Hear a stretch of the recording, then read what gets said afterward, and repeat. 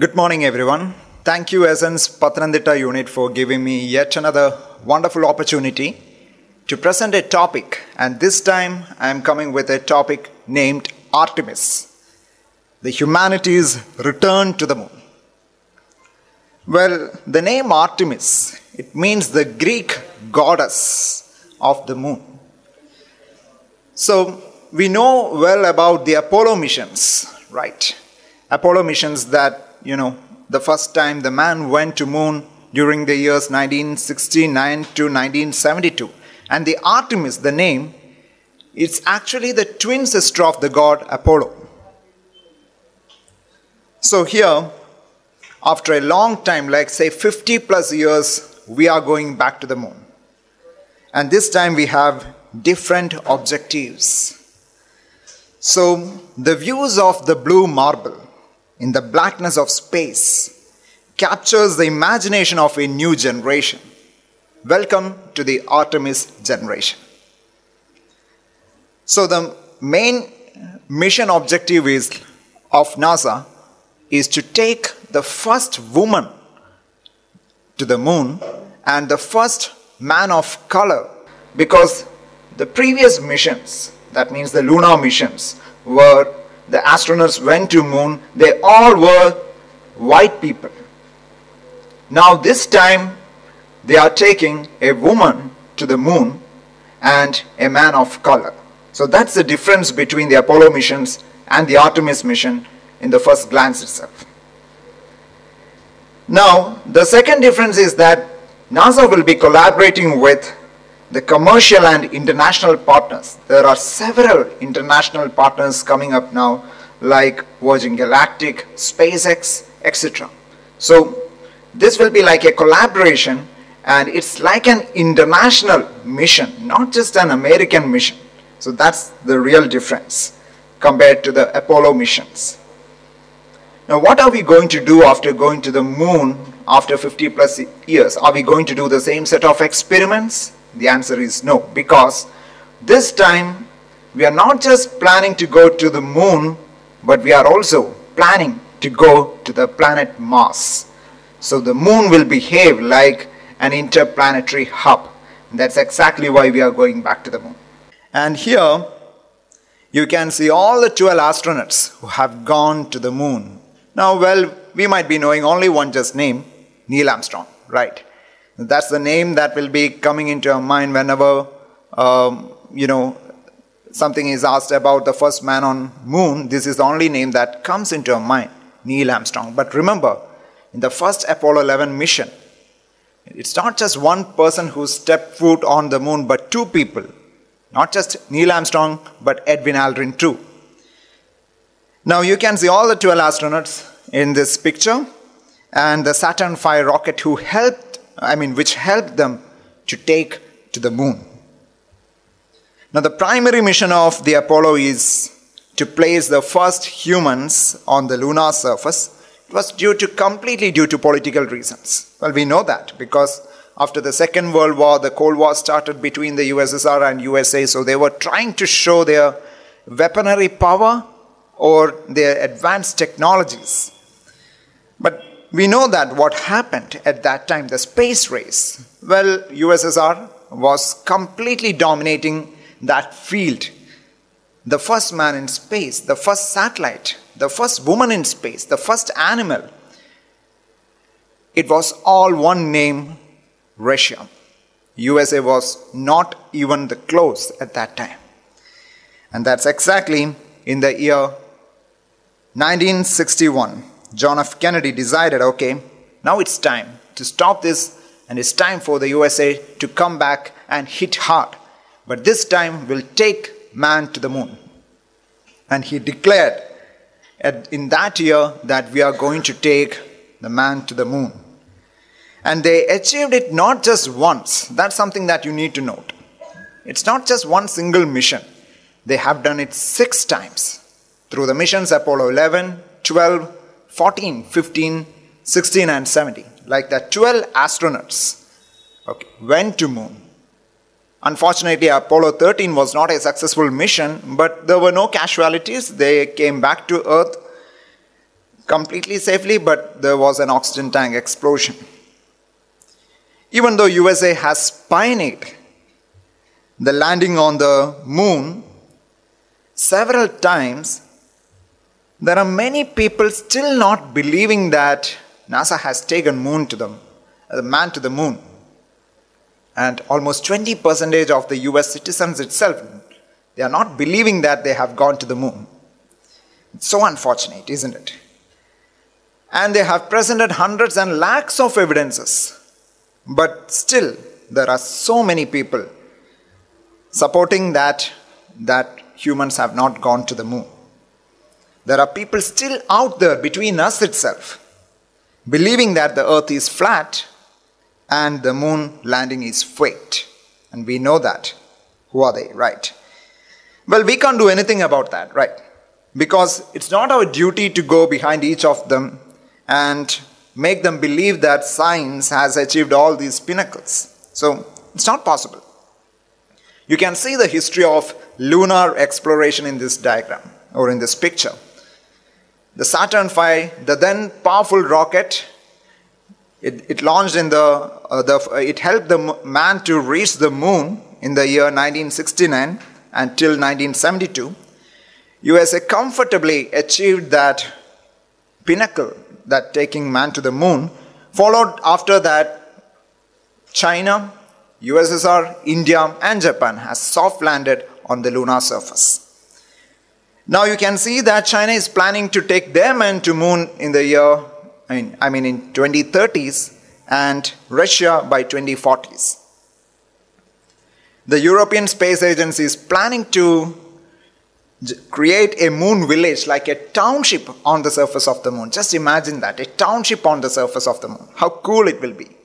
Now, SpaceX and other international private agencies are planning to go themselves to moon and to Mars. Now, the question is, why are we going back to the moon? What's the big deal in it? What's so attractive there? Well, we have done that several times. Now, why we are going back to the moon again? After 50 years, what is there waiting for us? The first reason is the prestige and the geopolitics, because it's been a lot of pressure for, not just for USA, but for all other countries, why people are not going back to the moon even after 50 plus years.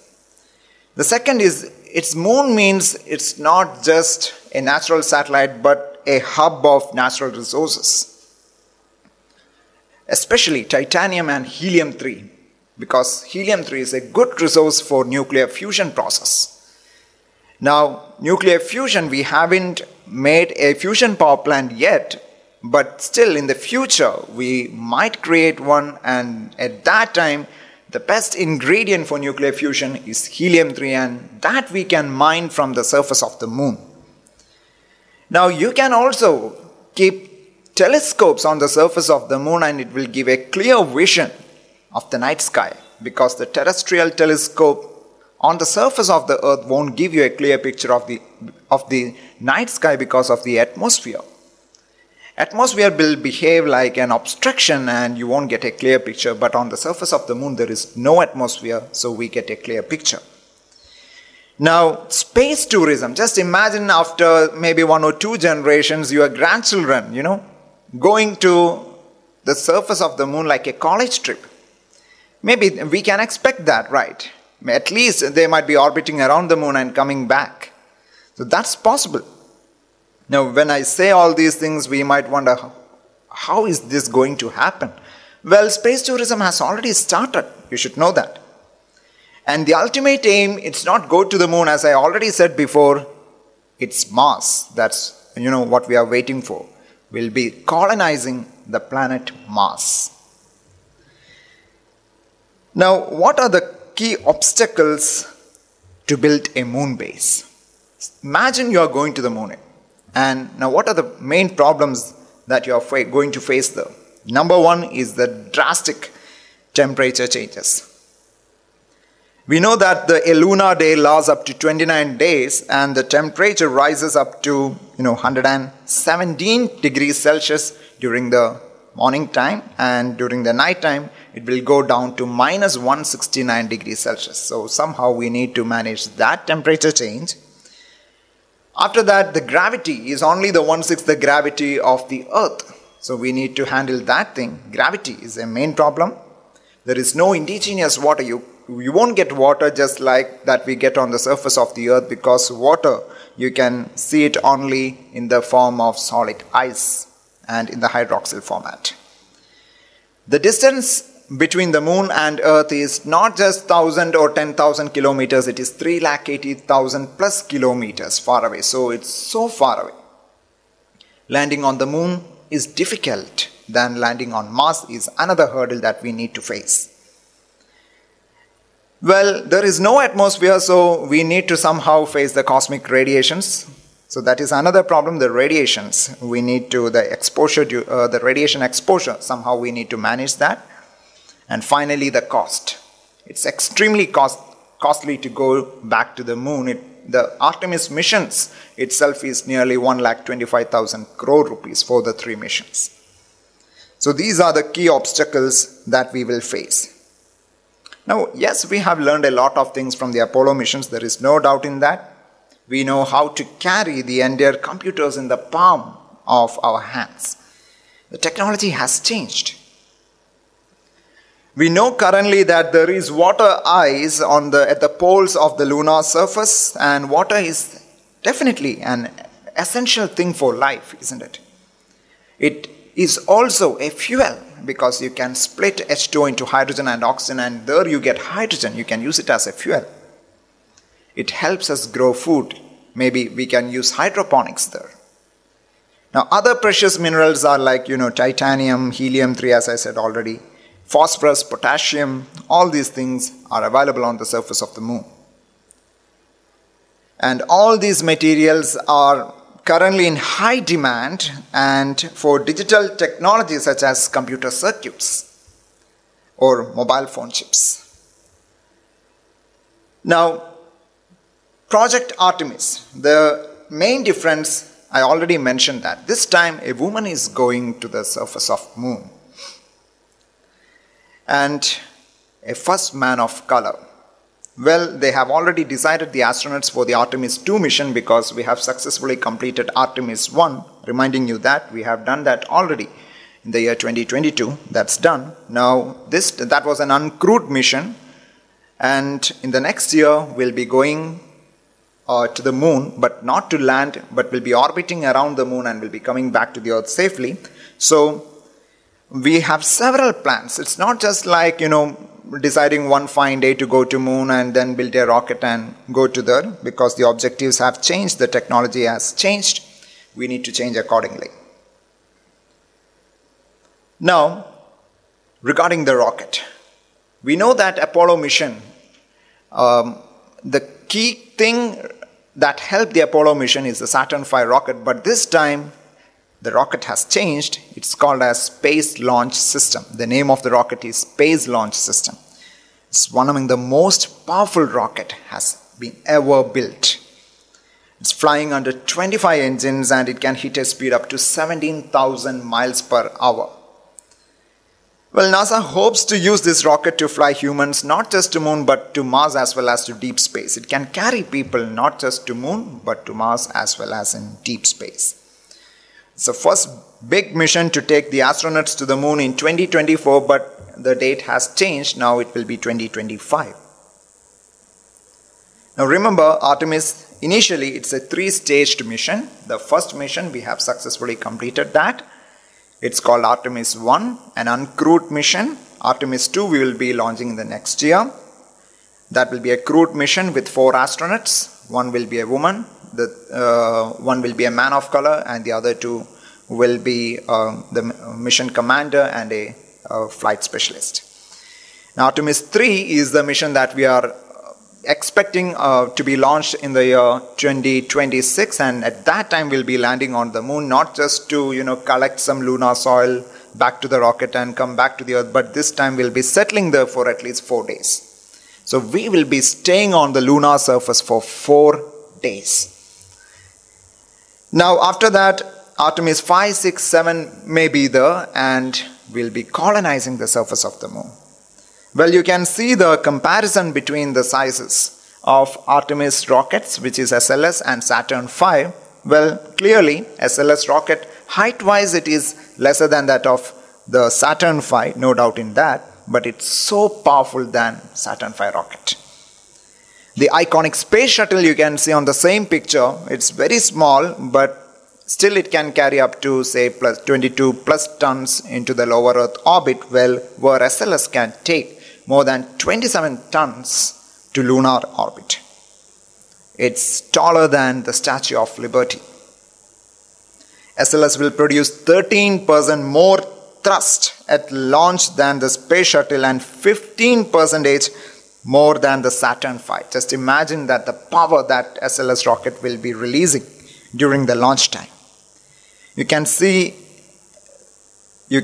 how much weight or payload it can carry to the lunar orbit by SLS. Clearly it dominates. There is no doubt in it. You can see the picture of SLS to the left. Now this is the heart, or we can say the brain of the SLS rocket, the engine. The RS-25 engine that literally powers it, and it can take you up to a speed of 13 times the speed of the sound. It's fast enough to travel from Los Angeles to New York City in just 15 minutes. And this rocket engine is not just built in one place, it's built at several places nearly all across the USA and been assembled at one place and brought to the launch pad. You can see how complicated that engine is.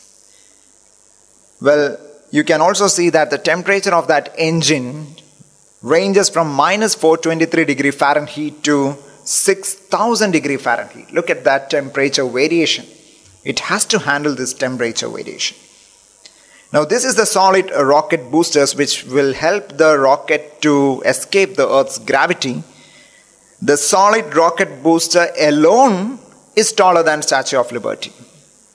You can see how powerful and fast it is. Now this is the core part of the rocket, which is called as the core stage, and it contains liquid hydrogen and liquid oxygen, supposed to be the biggest core stage of any rocket that you can see on the Earth's surface. Now you can see that nearly 63 large tanker trucks are required to fill that core stage with fuel. And this is the main part. That means once the solid rocket boosters are done with its burning, and then after the core stage burning, now this is the exploration upper stage, which will take that crew module. That is where the astronauts, do all their operations, right? And this exploration upper stage will take their crew to the lunar orbit. As simple as that. You can see two engines here. Basically, you can see two machines here. On the left, you can see the ICPS. It's called as ICPS. To the right is called as Exploration Upper Stage. The first one they have already used for Artemis 1 mission. And the second one is what we are going to use for Artemis 2 and Artemis 3 missions.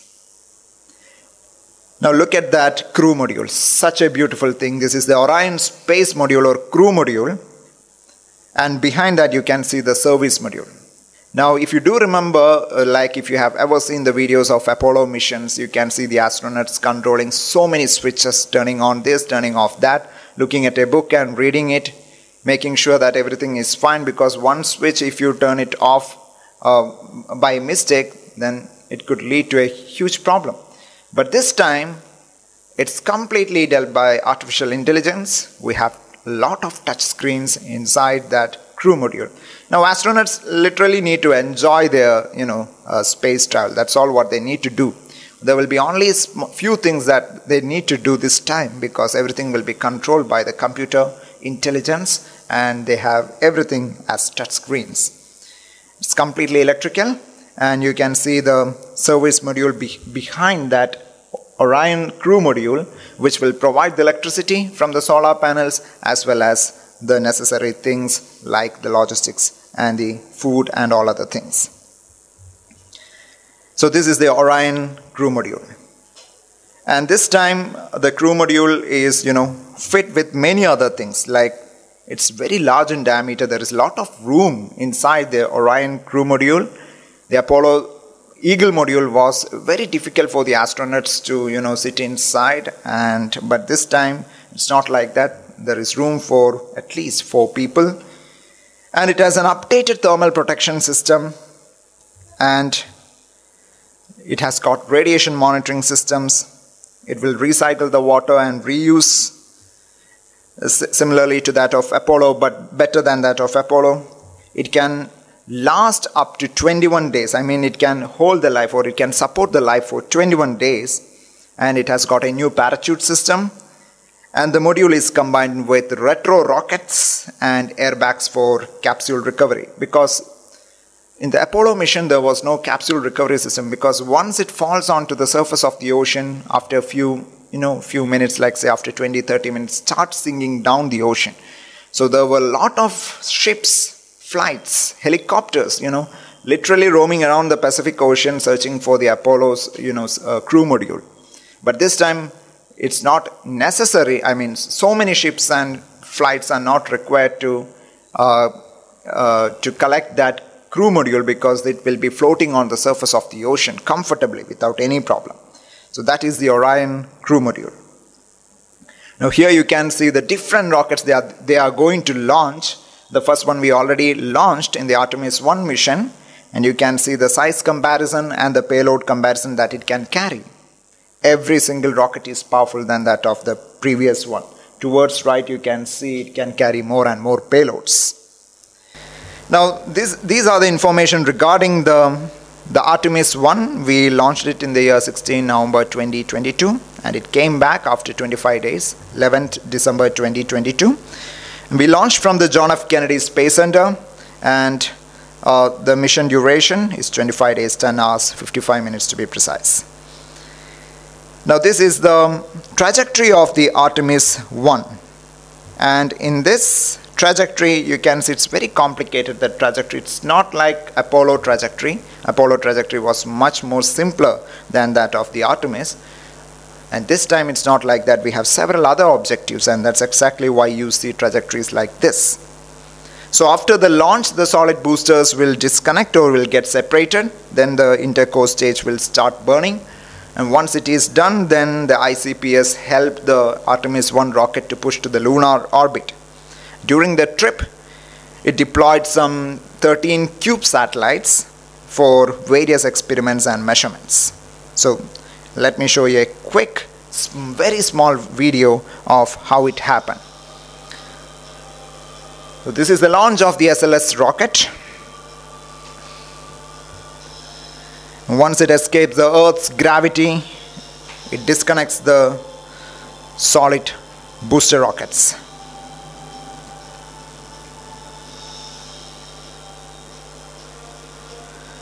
Then the intercore stage will start burning. Its flaps will get disconnected.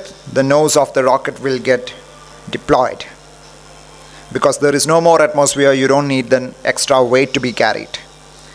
Once the intercore stage is done, now it will disconnect. Now the ICPS will start to turn on, and ICPS will help the service module and crew module to take the lunar trajectory. You can see the solar panels getting deployed to generate the electricity for the Orion crew module. It's such a complicated thing. It's not easy as we see. And that one final burn of ICPS will help it to take it to the lunar orbit. So this is the launch part.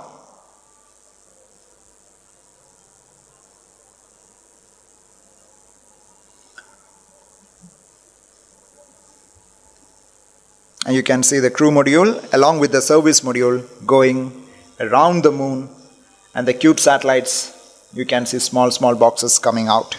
Those are the cube satellites.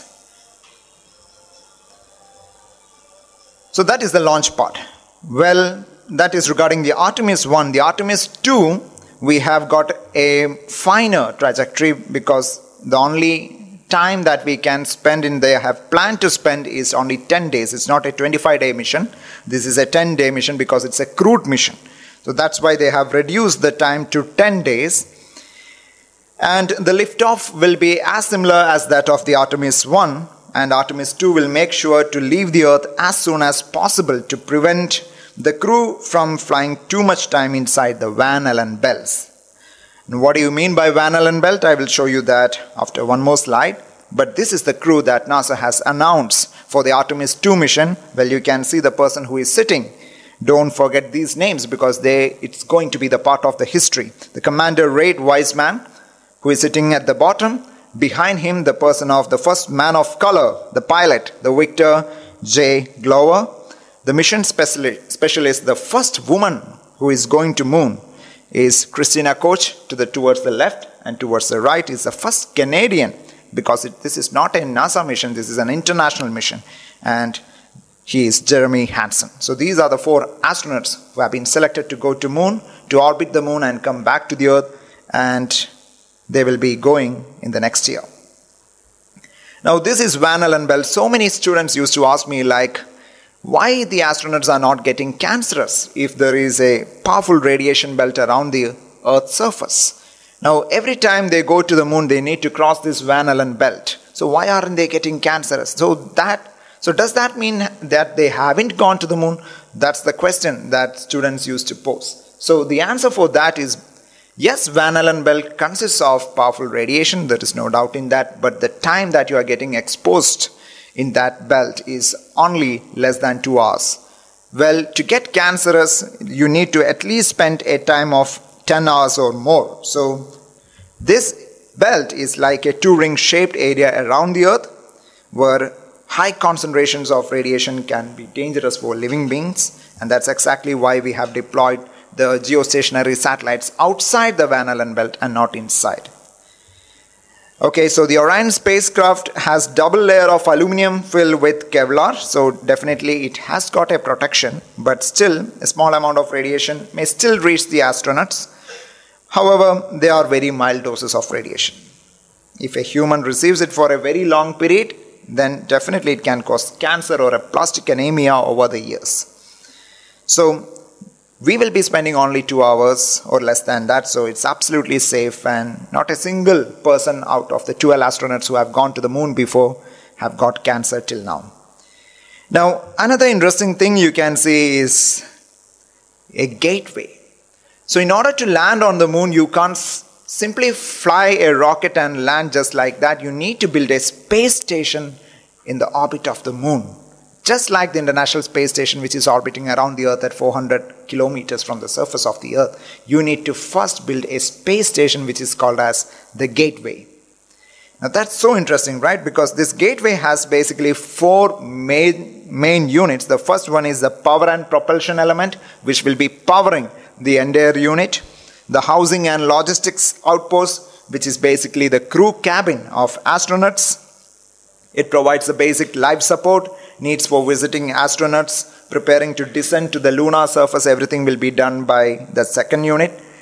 The third part is the deep space logistics. It carries the critical cargo, scientific experiments and supplies, such as sample collection of materials and other items. The final part of this gateway is human landing system, which I will show you in the upcoming slide. So this is gateway. So if you are planning to go to Mars, again we need a space station around the surface of the Mars, because we can't simply go in a rocket and land there. That's not our plan, because we need to build something like this so that we can ascend and descend several times, and this is what NASA is planning to build around the surface of around the lunar orbit with the help of other space agencies, including the private agencies. Now this is the Artemis 3 mission trajectory, and well, we are planning to land on the moon in the year 2026, most probably, if everything goes right. So this is the trajectory of Artemis 3 mission. Now this is the human landing system, which is the 4th part, which I said just before, in the gateway. Now several private agencies, submitted their plans to NASA, and NASA selected the human landing system of SpaceX, the middle one. So SpaceX will be helping to take man to the moon. It will be helping the people to disconnect from the gateway and land on the moon using the human landing system, where you can see the human landing systems of other private companies, but NASA selected finally of that of the SpaceX. Now the question is, we already explained why we are planning to settle on moon, right? We have discovered that large reserves of frozen water, isn't it, exist in the large, cold and deep craters of the polar regions. There are smaller, shallower depressions that could retain moisture for thousands of millions of years. That means there are places on the lunar surface still the light hasn't fallen yet, because the tilt of the moon is only 5 degrees. The Earth, in the Earth case it is 23 degrees. So almost every places at least the sunlight has fallen, but moon is different. So this time we are going back to moon to make history. The astronauts will be divided into 2 pairs. That means 4 astronauts will be going. They will be split into 2 pairs. 2 will be inside the gateway and they will be monitoring the entire mission. The 2 others will be landing on the surface of the moon. And not just landing, they will be staying also. Please remember that. Now, the extravehicular missions. Okay, the 2 astronauts landed on the moon, and what will they do now? Will they do the same set of experiments that they did in Apollo? Definitely not. So this time first thing they will do is that they will collect at least 35 kilograms of lunar samples. The second thing, they will install the ground monitoring and survey systems for better analysis of the moon's soil.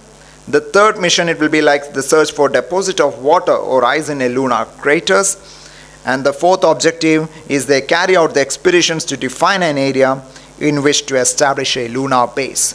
So you might be wondering why you need people to do all these things. Why can't we do these things using a robot? So that is where the answer lies. We are going to colonize. It's not just things to be done with the robot, because we are not meant to die on the surface of the Earth. We are born here, but not meant to die on the surface of the Earth. Maybe we might be dying on the surface of planet Mars or moon, or maybe other natural satellites of any other planet. Well, this is the most modern spacesuit that they are going to wear. It will be costing crores, but it's not like the Apollo spacesuit. The name of this spacesuit is called as the Extravehicular Exploration Mobility Unit. It's like an Iron Man suit, There are so many things that you can do with this spacesuit. This time it is designed for good mobility, because in the Apollo missions the astronauts were finding very difficult to walk on the surface of the moon. They were literally hopping and jumping. But this time you can literally walk. These supersuits contain helmets, which are equipped with greater visibility of the environment, and it can perform very complicated tasks. It's already presented by NASA, officially presented by NASA. And on the final day of the mission, that I already told that they are planning to settle for 4 days and then they will come back. On the 4th day of their mission, the astronauts carry out some cleaning activities. It's very important. You can't simply keep the tools here and there, because when the next Artemis mission lands, these tools can fly around and it can cause damage to the human landing system. So they need to do the cleaning activities, and they make sure to fasten all the equipments well to the ground and take all the tools back once the exploration is done. So all these things, they need to do that. Once they do that, this human landing system will ascend from the lunar surface, will get docked to the gateway, and they will meet the already 2 people who are staying there in the gateway, and together all 4 will be coming back to the Earth's surface. And after, they make a safe return to the Earth. So that's their plan of Artemis 3. Now, as I said, the final plan is Mars. Moon is just an interplanetary hub. Mars is actually not the closest planet. We know that it's Venus. But why we are not going to the Venus? What could be the reason? The temperature. the extreme surface temperature of Venus due to the greenhouse gases, the carbon dioxide and all. So we can't stay on the surface of the Venus. Well, maybe we might be able to hover at say some 50 to 80 kilometers from the surface of Venus, because it is close, that temperature is close to the temperature of the Earth, say some 50 to 80 kilometers from the surface. But we will be planning Mars first. The average trip to Mars will last at least half an year. So you need to somehow psychologically dwell with the other astronauts during the mission. It's not easy. The ships will have to be equipped with all the equipment and supplies, and the future we need to build a gateway for Mars too. Well, I have said that. So this is the landing part of the Artemis 3 mission. So this is how it looks like.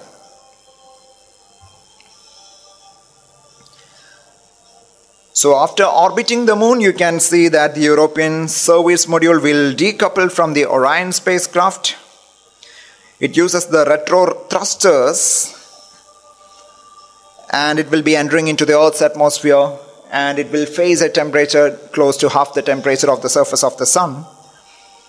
The speed will be nearly from 20,000 km per hour, and it uses the new parachute system, and it reduces the speed to 3 km per hour. You can see that beautiful 3 parachutes, and eventually splashdown occurs. Remember, this time it won't sink. Okay, so finally, let me conclude with one point, that moon is not just a place for scientists and engineers to work. It's a place for people to live, to raise a family. Once this transition happens, the colony grows rapidly. They might develop crops that efficiently recycle the carbon dioxide. They might find ways to recycle and reuse 100% of their waste, including the human waste. They could even build the first space elevator in the solar system. The existing treaties will be rewritten in a new lunar society. The moon is a perfect sandbox to learn how to colonize the solar system. A perfect project to unify people, nations. If something tragic happens on the Earth, yes, there is no doubt we need to colonize somewhere outside the planet, right? So why not the moon? Why can't we start right now? So let's rise together back to the moon and beyond through these Artemis missions. Thank you.